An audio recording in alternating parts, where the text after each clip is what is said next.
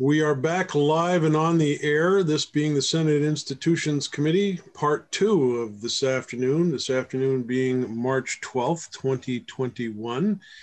We are here for a brief update on the MOU that we had talked about a few weeks earlier. Commissioner Fitch has now joined us. Thanks for joining us late because we all got to talk about you while you were gone. Right, we lost points for being late. Yes, we are just kidding, by the way. We also have your confirmation discussion up this afternoon. That'll take about 3 hours. I'm sure it will, Maza. Yeah. I do understand that we have your resume up available too, which might provide us some levity this afternoon. Let's start by on the MOU, and what can you tell us? Thank you, Senator Benning. So for the record, and to make sure that I've got this down now, my name is Jennifer Fitch, and I am the BGS Commissioner. I have with me today not only some folks from my staff, but Janet Miller is here, as well as Chief Romei. And I see Rob Shell here as well, representing the court administrator for the judicial branch. So we have been working what I would consider extremely well together, and we've made considerable progress since the last time we met with you. We have gone back and we have revised the MOU. We have met once internally. There was one comment from the court administrator and several comments from Janet Miller. All of those comments have been incorporated into the MOU. I sent out the revised draft sometime, I want to say late last week. I've checked in with the team a couple of times. I got some final edits today from Janet Miller, and we made those. So I believe, though I don't want to speak for the rest of my partners, that we have a final draft MOU for consideration. But again, I don't want to speak for the other partners here, but from my perspective, the MOU is ready to go. Is there a document that we can see, or is that... There sure is, but you're going to probably ask me to share it on my screen. And that is where I have extreme limitations, that I'm not good with my screen sharing in Zoom. Is this taken into account, Senator Maza, for the confirmation hearing, the skill set level on... No, I'm just taking notes here. Yeah, I'm just going. Okay. Yeah.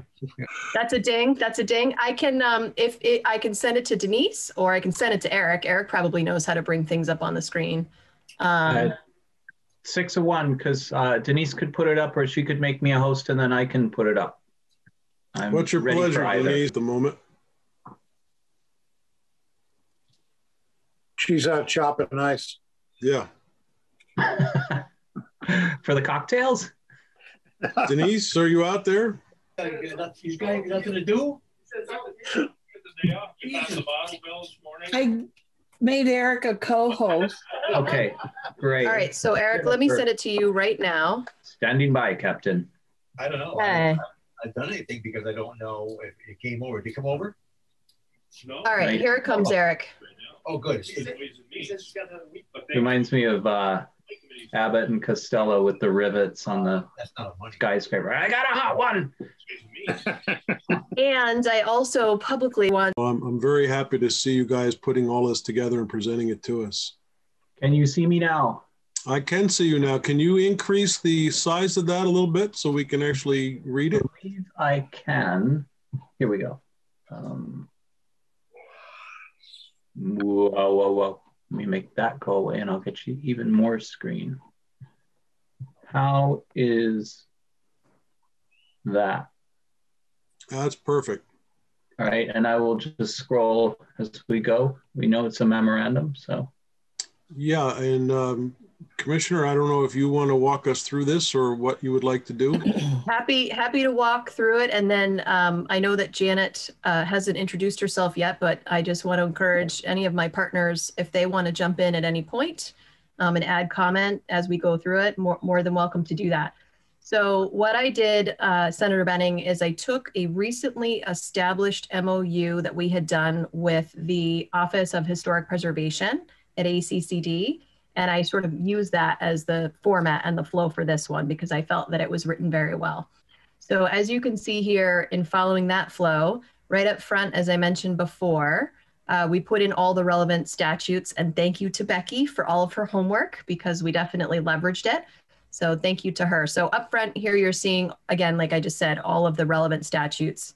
And it really spells out sort of what's existing in statute. The other thing we did is I also took a lead off of you as well, which was the Capitol complex. It's tough to define the Capitol complex.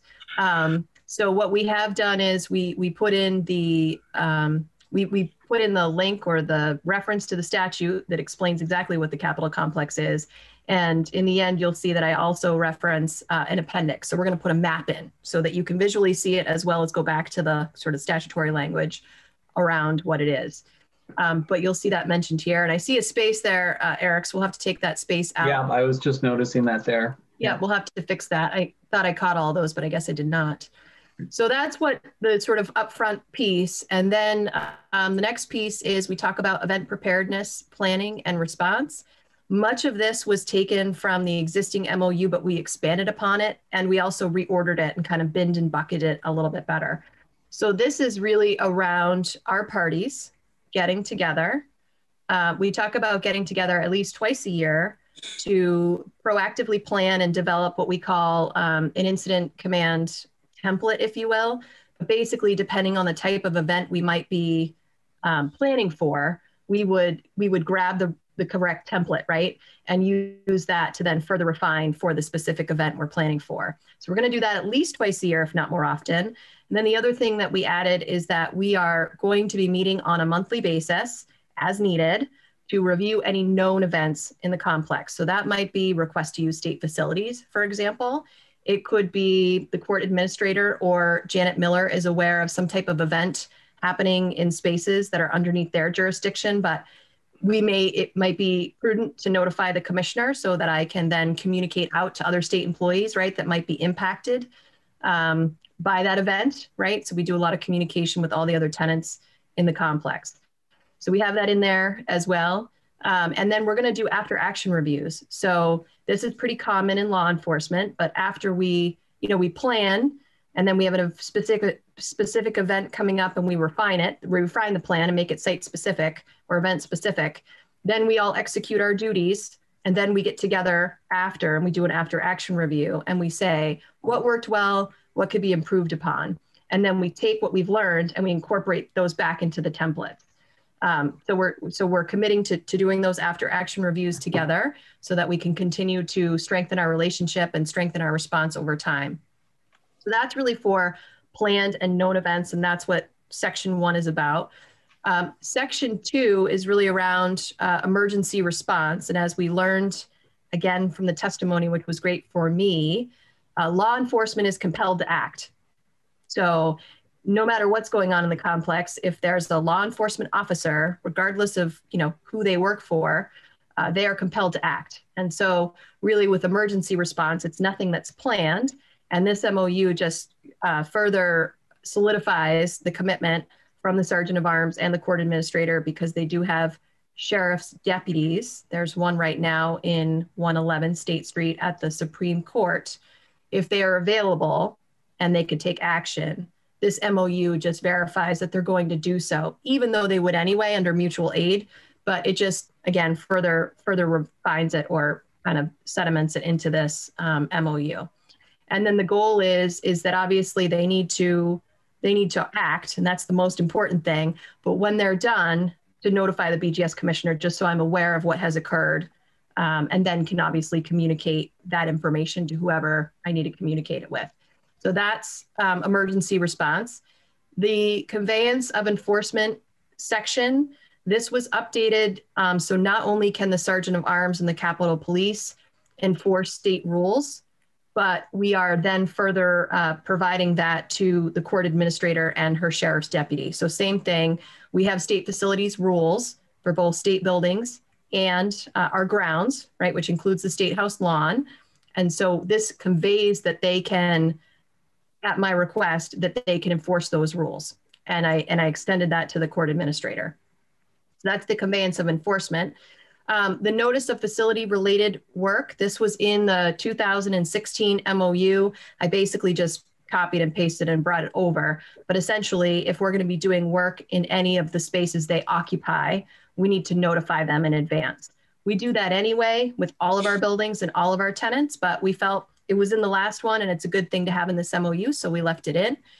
And then the last thing that I added really was the limitations. So, right, this is only for when the three parties, BGS, the court administrator, and the sergeant of arms are working together on a planned event or an emergency event. But once another law enforcement entity comes, let's say the Montpelier PD or the Vermont State Police, then this MOU is no longer applicable because it goes beyond the three parties that are referenced within this MOU. And so that's the limitation. And we also added at the Chief Romei's request, and we support it, he noted that, yes, we want to come and we want to support you with law enforcement, but we have to take care of our own shop as well. And so we added in nothing in this MOU. I'm going to have a really hard time saying this word, so you can give me another ding. Abrogates the Capitol Police, as a law enforcement agency. So we did put that in at the Chief Romei's request, and we support it. Did he use that word, or was that your idea? He used that word, and I didn't even know what that word meant. I had to look it up. I'm impressed, Chief. I'm impressed. And then we just added a little bit more detail around termination and review. Before, it just basically said, any one of the parties can terminate at any time. I really liked the one from Historic Preservation that said, let's give ourselves 30 days, right? So if this isn't working well, and we have one or more parties that are frustrated, right, with how well or not well we're working together, let's give ourselves 30 days to see if we can work it out before we just terminate the MOU. So I felt adding the time was important, and not just being able to get out of it whenever anybody wants to. And I think and I left in that the agreement will be reviewed and updated biannually, which was in the prior MOU. And I think that summarizes it. And then we have some attachments, like I said, a Capitol Complex map, the mutual aid agreement with the Montpelier Police Department. I think there's a couple more in there. I can't remember, but it was around those types of documents. State facilities rules, we have a link to those because they're referenced in the MOU. And I think that there might be one more. I think there's an Appendix D, Eric, but I can't remember which one that one is off the top of my head. Here it's coming. Oh, and the Washington County Agencies Mutual Aid Agreement as well. So these are placeholder headings right now, but correct. Those will be included. Okay. That's correct. We'll end up pulling those documents into the MOU. All right. So that gives you a really high level, broad brush overview of the MOU. And again, I don't want to speak for my partners, but I can tell you that I did send it back out for review. And other than one comment about, this is another thing I need to learn, not spelling capital with an A and spelling it with an O, which is something I need to learn. Other than that comment that I got from Chief Romei today, and I made those corrections, I have not heard any other suggested edits. Committee, any questions? Yeah, Mr. Chairman. Senator McCormick. Yeah, so who calls whom in? I mean, on a sleepy day with nothing happening, the Capitol Police are running the show, right? Do they call in Montpelier Police, or can the Montpelier Police take it upon themselves to say, I think we need to go in?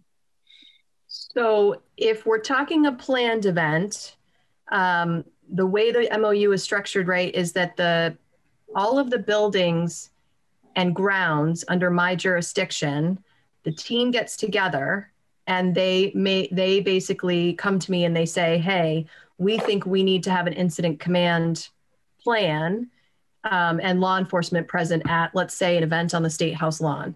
And they come and they justify that to me. And then if I agree, great, they're off and planning together as a team, the three of them, the three teams, BGS, the Capitol Police, and the court administrator. Yeah. Or I say, no, I don't agree with you, right? And then we would not have an incident command plan. So the buildings under my jurisdiction and the grounds under my jurisdiction, ultimately the BGS commissioner, in theory, has the final say on planned events. For emergency events, that's a different story, right? And with emergency events, it's really what law enforcement presence can respond the fastest. So if that's the Capitol Police, great. If that's the sheriff's deputy for the court administrator, great. If it's the Montpelier PD, great. Because in an emergency, law enforcement is just compelled to act. It's not about who you work for. It's about responding. Very happy to see those two terms broken up. Which two terms? Sure. The difference between a planned event and an emergency event in this MOU, I think, was very important. Did that answer your question, Dick? I had asked at the previous testimony about what is the pecking order and who answers to whom, and the answer was that there really isn't any, and everyone gets along fine. So I guess if it's working, then it's I have nothing to object to. I can't believe it works well. It seems to me inevitably you get to a point where you have different points of view as to what ought to be done and whose call it is. Yeah, I think, Dick, your comment was based on the fact that those two terms, planned event versus emergency event, were not divided. Yeah. And I think that was some of the frustration that I at least was hearing. And this document takes care of that. And I see the pecking order, if you will, for a planned event is very clear. And the emergency situation is what anybody would expect. The closest law enforcement authority with an understanding of a developing problem is supposed to take the lead and run. So I'm very happy to see those two terms divided. Personally, I want to say this is a great piece of work, and I don't know what the time frame is for signatures getting attached. That would be the next question. When does everybody plan on signing? Can I ask we take the document down so I can see everybody, because I can only see 3 people at a time. That's on me, sir. One moment. Stand and by. I also, if you'll give me the time, I also want to say, and again, I don't want to speak for others here, Bill McSalis, who is my director of the Office of State Safety and Security, Rob Schell and Chief Romy, I did meet actually on Tuesday to start planning, because when we met the last time to talk about the MOU, I said, well, why do we need to wait for signatures? If we think we should be meeting on a monthly basis to start doing this planning effort with the templates and taking a look at planned events, why don't we just start now? And so Bill held a meeting on Tuesday, and they did exactly that, where they've started to plan. And I can't speak for everybody else, but the feedback coming back from Bill was that it was a very collaborative meeting. They covered a lot of ground, and it was a great foundational meeting for moving forward. So again, that's our perception, but that was the feedback that I got. So just so you know, we're still moving forward, regardless of who's signed. But in terms of your question, Senator Benning, and I would have to look to Janet, and there she is.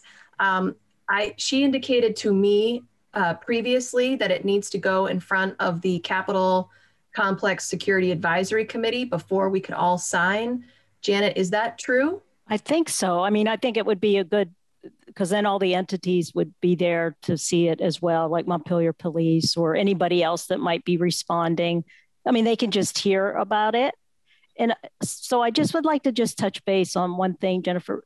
So when Senator McCormick asked that question, when we were going to meet in our monthly meeting to go over the planned events, I think that will be a time when we might not agree all the time on your perception of what it is, or maybe what our perception is as far as whether it should be a law enforcement piece. And then I think as a group, then we could decide, right? That was kind of our intention. We can. I mean, I think at the end of the day, what's important for folks to understand, and I don't want to be one of those people, because this is not my personality at all, who's jurisdictional. It's just not who I am. It's not how I'm built. I'm an engineer. Okay. We don't have jurisdiction. We want bridges to stand up. That's what we want, right? So we want this relationship to work, and we're very collaborative. I just think that it's important that people recognize that ultimately at the end of the day, the way the statute is written currently, I am responsible, right? The grounds and buildings underneath my jurisdiction, I am statutorily obligated, right, to provide safety and security measures. So at the end of the day, if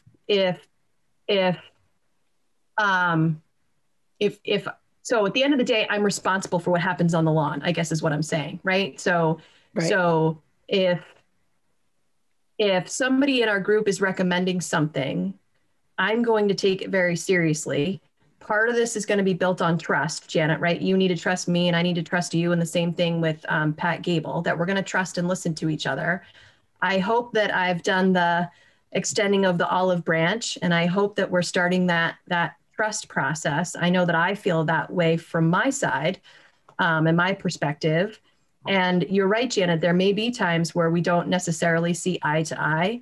All I can commit to in the circle of trust is that we're going to listen to each other, and we're going to trust each other, and we're going to collaboratively work it out. But I think at the end of the day, I am ultimately still responsible for whatever decision is made. So there is that extra layer for me that I'm being held accountable. So, you know, that's just something for folks to keep in mind as we continue to plan and work together.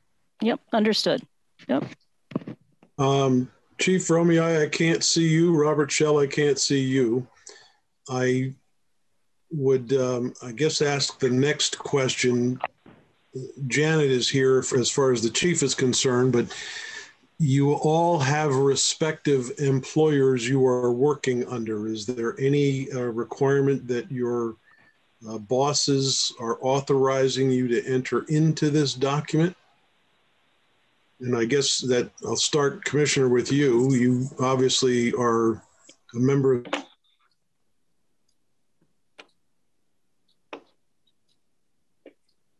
I think we lost you, Joe. Joe's speechless. Wow. the administration. I don't know whether you need to get official clearance from us. In a moment. Can you all hear me now? Yeah, we can hear you. Yeah. I'm watching you We guys. were worried you were speechless. Okay. We were worried. You sped up for a second. That was bizarre. Yeah. Interesting. Well, it's telling me that my internet connection is unstable, which is nothing unusual today. I want to make sure that each one of you who is a signator has the authority from your respective boss to be able to sign on to this document. Can we get that understanding as the answer to my next question? Are you all authorized to sign? Hi, it's Rob Shell. The court administrator, who I'm keeping well informed on this, will ultimately sign this document, and will want to just give it an internal review, as all documents coming to the judiciary do. However, you know, our discussions are good. Our coordination is good. This arrangement is something that's been in practice, and the MOU just is able to formalize that moving forward. So it looks good. So Robert, can you tell me, Pat Gable is the court administrator. Does she need to receive permission from the Supreme Court in order to be a signature to any document? I would have to ask her, and I can get in touch with her during the course of this call now if you would like. My immediate response is no. Okay. It may be good to get that confirmation. I don't need to necessarily hear it right now, but I just want to make sure that everybody who is potentially lined up to sign is making sure they're getting clearance from anybody else above. And I'll tell you the reason that I'm bringing this up. Janet, you talked about the Capitol Complex Security Committee. That's due to expire in the not too distant future. And I have not heard anybody making a formal statement yet. I do understand that there is language potentially in the Capitol bill, but we don't have that bill yet. And I'm waiting to see what the other bodies' version of our committee is actually talking about. So I'm not sure what the timing would be for us to be reviewing this and putting our okay on it. And I'm not sure it's actually necessary for us to have that okay. My preference, frankly, would be to have the parties who are working together in the document all be authorized to sign, and go ahead and sign it, come and present it to the committee, and just let us know that you guys have worked out the deal. That would be my preference. But let's first make sure that each one of you signing on board has the authority to go ahead and say this is how it's going to be. I don't want to delay the conversation anymore. I think I will congratulate all of you first for taking the time to work this through. It is a wonderful addition, I think, with the appendices that other documents that were previously referred to are now actually cited and are able to be reviewed by anybody that wants a copy of this document. I think that is very important. So I'll congratulate all of you for demonstrating that everybody could play nice in the sandbox from time to time, and I think that's a great thing. Pat, I see you're joining us at the moment. I don't know what the protocol is with the Supreme Court, and perhaps you can tell me really quickly. The court administrator signing on to this document, would that need to have the Supreme Court's okay, or do you simply have that authority anyway? I don't need the Supreme Court's okay. I was watching you on the YouTube, but I wasn't invited. That's why I was not. Oh. No. Okay. Well, I'll take responsibility for that. I never thought to ask the question of whether the signator was actually authorized to place a signature on there. So whatever Pat Gable says is law. That's it. That's right, Senator. I'm glad you understand that. There you go. Yep. That's it. Okay. I won't go there because I'm on judiciary, and I know there's all kinds of, I was going to say, you don't need your permission from Senator Sears on this one, but I don't want to overstep my authority. Please let Senator Sears know that Senator Mazza has confirmed that. Right. Okay. Right. Yeah. I just stay out of this one. Senator Mazza can tell me that, but I didn't want to overstep my authority, so we're good. And I guess, Commissioner, I just want to make sure, are you cleared and you have that authority without having to go up a step of the ladder? Okay. And my peeps have been, I've been keeping my leadership informed as well. Okay. The next request is when you are all officially signed aboard, if you would deliver a copy of the document to both Denise and to the House Committee on Institutions, Corrections and Institutions, so that they have a copy of it as well. I'm going to just tickle this out with Denise for a couple of weeks to make sure it's on my radar screen to make sure that that gets done. But we'd like to have the document with the signed authorizations on it so we can place that in whatever circular file we normally place those kinds of things. Committee, any other thoughts, Janet? Yeah, Senator Benning, Becky Wasserman is online, and I know Becky knows when the Capitol Complex Security Advisor Group sunsets. Becky, was that at the end of June? Thank you for bringing that to my attention. I did not see her. Yeah. Becky, yes, what is the language? And is there also a scheduled meeting of that committee at any time in the future? Sure. So Becky Wasserman, Legislative Counsel. It is set to expire at the end of June 30th, I believe. And I'm not aware of any scheduled meeting. Okay. We'll put that on our radar screen as well and get the committee to meet. Am I still the chair of that, or is that slipped over to Alice with the change in the biennium? I know I emailed with the Sergeant at Arms about that. Yeah. I'm not remembering off the top of my head. I believe you might be the chair still, but I will confirm that. No caller. Okay. In any event, I'd like to get something scheduled just to say we have all had a chance to have this conversation. So, yep. Go ahead, Janet. You're the winner, because I think, Becky, you said during the last email that last meeting suggests that Senator Benning in 2019, and you were the chair, and then in 20 we didn't meet, so now we're in 21. So you're it. Okay. Well, let's get something on the schedule.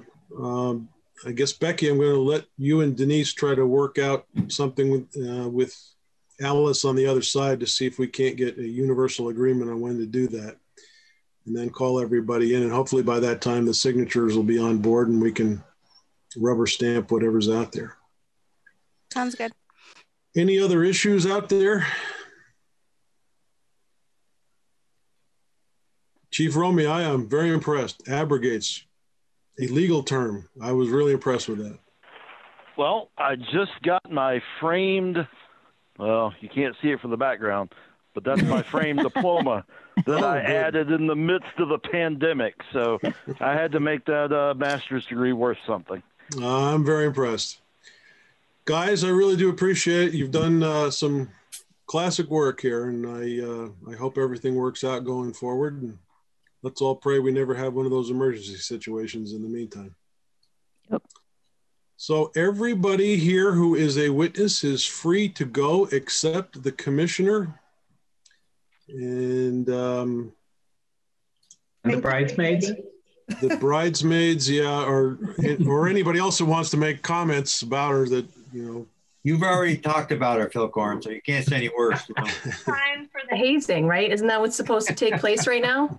We are so far behind in our hazing. I mean, we've got 2 or 3 brand new legislators who've all given their first reports, and we haven't hazed any one of them because this Zoom hazing just doesn't work well. It doesn't go over well? No, not at all. So the first magical question would be, why the heck do you want the job? Wow. Well, how long do you want to listen to my story? I guess is a better question. So Dick here's McCormick's got to be out of here by 3 o'clock. So that's how much time you've got. Okay. Thank you. So here's what I would tell you, which is I went into engineering because I love math and science and I love logic and process. And as soon as I went into the workforce, I've never been a traditional engineer. I've had a very untraditional engineering track. And I remember a very pivotal conversation early in my career with someone named Rich Tatro, who was the chief engineer at VTrans, the Vermont Agency of Transportation at the time. He sat me down and I wanted to have a conversation about my career. And he said, look, you have 2 tracks. Do you want to go down the technical track or do you want to go down the management track and the leadership track? And from that conversation, I really thought about it afterwards. And I love people and I love creating positive change and I love leadership and I'm just really drawn to it. And I'm a non-traditional engineer in that I think that I can say things that are complicated in ways that people can understand fairly easily. Lots of times, as I'm sure you know, Senator Benning, engineers can have a hard time communicating, right, complex things to other people. And so again, I've just been a very non-traditional engineer. And then throughout my career, my management and leadership has continued to invest in my career and invest in putting me into leadership training, taking me under their wing. I have about 50 mentors out there. I have a funny story about that sometime, but I have a lot of mentors and a lot of people that have taken me under their wing. And as I have continued to progress in my career and have had the opportunity to grow my influence, I think that I've done a really good job. And so because of that, right, it's been sort of this self-perpetuating ladder for me. And the last piece that I'll give you, just because I want to say thank you to Commissioner Cole, who was the prior BGS commissioner. I remember when I was at VTrans and I went for a very high level job, and Eric's part of the story too. I went for a very high level job in the Vermont Agency of Transportation. My heart was in it. I really, really wanted it. I thought I rocked it out of the park and did a great job. And ultimately I didn't get it. And I was very sad and I was heartbroken and I thought my career had come to an end. And I remember this very pivotal moment with Chris Cole. And he said, you know what, Jennifer? He said, you can either be really upset, right? And this can be an impasse in your career, or you can use this as an opportunity to better yourself by going and talking to everybody on the interview panel and learning how you could become a stronger candidate for that position in the future. And I did just that after a hug from Eric, because I was pretty emotional at the time, who also helped me out. And I listened to Chris and I took that advice and I went around and I talked to everybody. And from that, my network grew. And Chris was so impressed that when he became the commissioner of BGS, he asked me to become his deputy. And that's ultimately how I sort of went from an engineering track over into a leadership track. And I have really appreciated and honored my time at BGS. I have grown tremendously. Eric's in the room, so he can talk about that. But I've grown tremendously. I've certainly made some mistakes that every rookie makes. But every single time I make a mistake and every single time I get knocked down, I'm very resilient. I learn from it. I pick myself back up and I keep moving forward. And then to end the answer to your question, BGS is an amazing organization. We work really hard. We have some of the most dedicated and committed state employees in state government. And as such, it's an honor to be able to lead them, but also as a detriment, unfortunately, when you don't have a lot of resources, it's really easy to do what you've always done. And one of the things that was really lacking within BGS was modernization, right? Continuous improvement, efficiency. How do we work better, right? Greater emphasis on customer service. And Chris came in and he did a great job setting BGS in a positive trajectory for the future. And now I'm sort of kind of taking over where he left off. And we have all these wonderful things going on in BGS. I think I'm the right person at the right time to continue what we started. I've got a great leadership team behind me and a team of very dedicated staff who are ready to move forward and are excited to do so. Thank you for that. Denise or Eric, I'm not sure who's controlling the screen right now. I got to read the first paragraph and that was it. Is there a way to pull that back up again? Denise is driving. I keep trying. Committee, any questions while Denise is trying? Senator Mazza. No, I'd like to say when she took the deputies commissioner job under Chris Cole, I've worked with a lot of commissioners and deputies, and she grabbed right onto it really fast. She did a great job. Any of the testimony what we ever heard from her, and I was very, very impressed with her. And Chris had spoke highly of her, and she certainly proved it when she was in the committee many times. So I was hoping that she would take the position of being commissioner, because I think she's the right person for the right time. And I very impressed how fast she's caught on to everything. It's there's a lot to learn in state buildings, and it's not an easy task, but doing a great job, and I thank her very much. Appreciate it. Thank you, Senator Mazza. I appreciate that, and I've been surrounded by great people like Commissioner Cole and like Eric. Eric is amazing when it comes to helping me learn the legislative world. Oh. Eric Blatt, Eric Fitzpatrick. We like to pick on him a little bit, but you know, it's just, he's fun. He tolerates it very well. Yeah, he does a good job with it. Eric, I just passed you over the bio to see if you can do anything with it. You emailed it to me? I did. Oh, look, there it is. All right. I'm back in the game. I can't do a thing with it. Sharing a screen and I'm pulling it up. And I would agree with you, Senator Mazza. There's a lot of learning with BGS because, and what I love about BGS is that we interact with all the state agencies and departments and state government and all the branches. So I have learned so much in my time at BGS about how state government runs. And what's great now is if there's something that I need or something that I'm trying to progress, I know who to call, which is really cool. And working at VTrans was amazing and I love it. And maybe someday I'll go back there. But now I feel like I'm a much stronger leader in state government now that I know how it functions.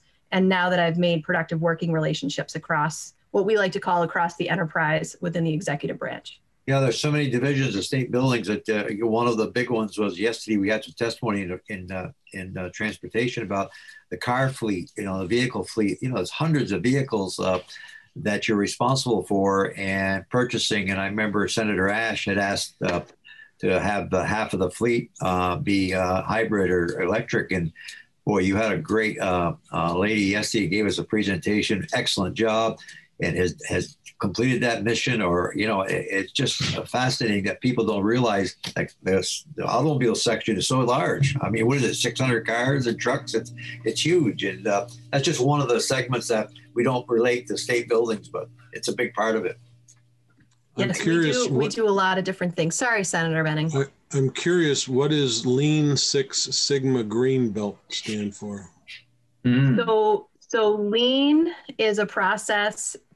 basically it's a process mapping type exercise, which basically means you take a process, you map it out, you look for inefficiencies in the process, and then you take out what's called the waste. That's what it's labeled at when you're in lean, but you take the waste out and then you create a much more efficient process. I got to do that when I was in VTrans and got my lean belt, my green belt. And then I've utilized those principles in this role since I've gotten that training and since I've gotten my green belt. We thought it was a diet probably or something we all could, we know some of us could go on, you know, it's not that. Okay, all right. The MOU that you've just gone through, is that your first time actually working with different department heads to try to collect all the various cats into a coherent unit? You definitely gave me a tricky one there, Senator Benning. I'm not gonna lie. One of my strengths that I rely on a lot is I call myself what's called a collaborative leader. So this is very similar to project management, right? In that they're what Eric likes to call the preferred alternative, which means there's a goal.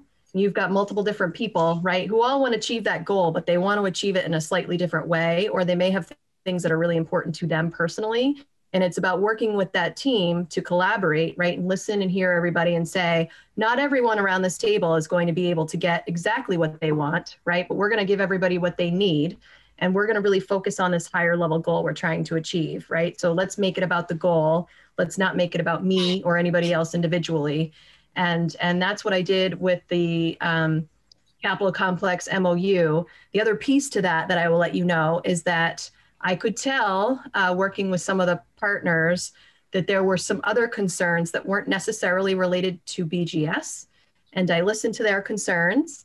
And I said, I understand where you're coming from. So why don't we take your concerns, right? I'll advocate for you. I'll be a partner with you to help share those observations and opportunities for improvement. And we'll work with this larger group to achieve them. And that's exactly what we did. I advocated on behalf of a few people.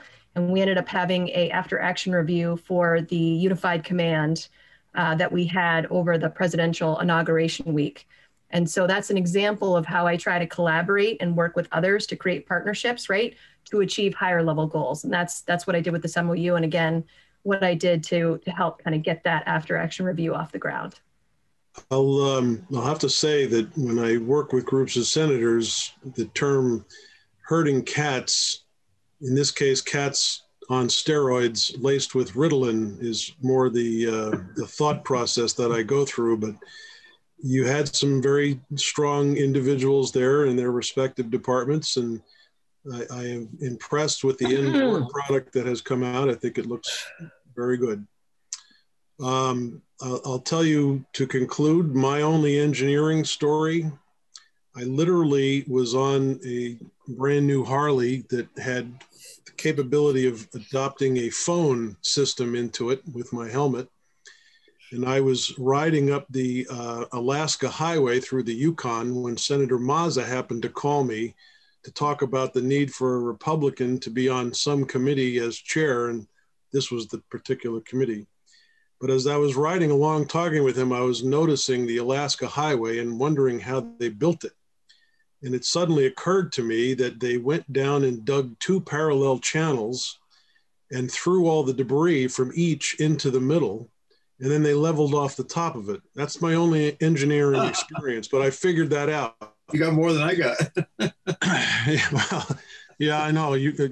I got a lot more on that conversation than you did. I definitely did. Now I'm chairing this committee. In any event, I do appreciate you coming by today. I will call for a motion from the committee unless anybody else has any questions. I move the confirmation of Jennifer Fitch as the Commissioner of State Buildings. Okay, Eric, can you take the screen share down because I can't see everybody? Stand by. There we are. Any other discussion? If not, all those in favor, please unmute. Say aye. Aye. Aye. Aye. Contrary minded, say no. Now's your chance, Eric. He said it before the program started. I'm here to support my commissioner. Oh, wow. Nice. Good job. All right, Jennifer, thank you very much for coming by today. Eric, you too. Committee, we will see you all next Tuesday. Have a great weekend. And Jennifer, just for your edification, I don't know that we actually have to say anything officially on the floor. We'll find out about it. There may come a point where we have to take an official vote. I know we have to take a vote on secretary. I think we have to take a vote at Commissioner. You have to present, or someone on the committee has to present. Yeah. Okay. So I haven't actually made it across the finish line. This is just making across the first finish line. Is that what I'm hearing? You made the cut. Have you heard from Chris Cole at all? We talked about him the other day. I've been trying to get a hold of him. And is he doing anything, or Eric? Chris Cole is a very busy consultant now. Doing consulting what? He got design work. Transportation. Yeah. $15 studies. Yeah. Oh my God. Yeah. He's doing studies, sir. For what? AOT? Couple of different organizations. I think he's doing some transit equity work, and I tried to text him and he never answered me, so I didn't know what was going on. Yeah. Well, you know how to text, sir? Eric, wait a minute. Is he working on any of the projects we've been talking about that have $500,000 paychecks for designers? No, sir. He has nothing to do with buildings, I assure you. He never did. And he is fully observant of the ethics code that we all sign as executive branch employees. But he is doing some work on, I think, some public transit and other transportation equity is what I know about. So, oh God, we go way back. A lot of memories with him. He was AOT, and oh God, we had a lot of fun. Yeah, he could talk his way out of anything. He could talk his way out of anything. Yeah, and he can talk authority. And he could talk Jennifer and I into anything. Oh, yeah, here we are today. He always was able to stay in the background and let everybody else do the stuff. He was a genius at that. I used to kid him about that all the time. So if I could say one more thing, I just want to say that I thank the governor for appointing me. And while this isn't necessarily the last step, I thank you all for taking the first step to confirm me. It really is an honor and a privilege. When I thought about the path in my life, I never thought that it would be this. And so this is an amazing opportunity. I'm going to make every single day count, and I'm going to do my best to have a positive influence and impact on state government. Appreciate that. Where's your residence, Jennifer? Is it in Montpelier area or? I live in Montpelier. Oh, yep. Okay, Montpelier. Okay. Okay, guys. Thank you. Have a great weekend.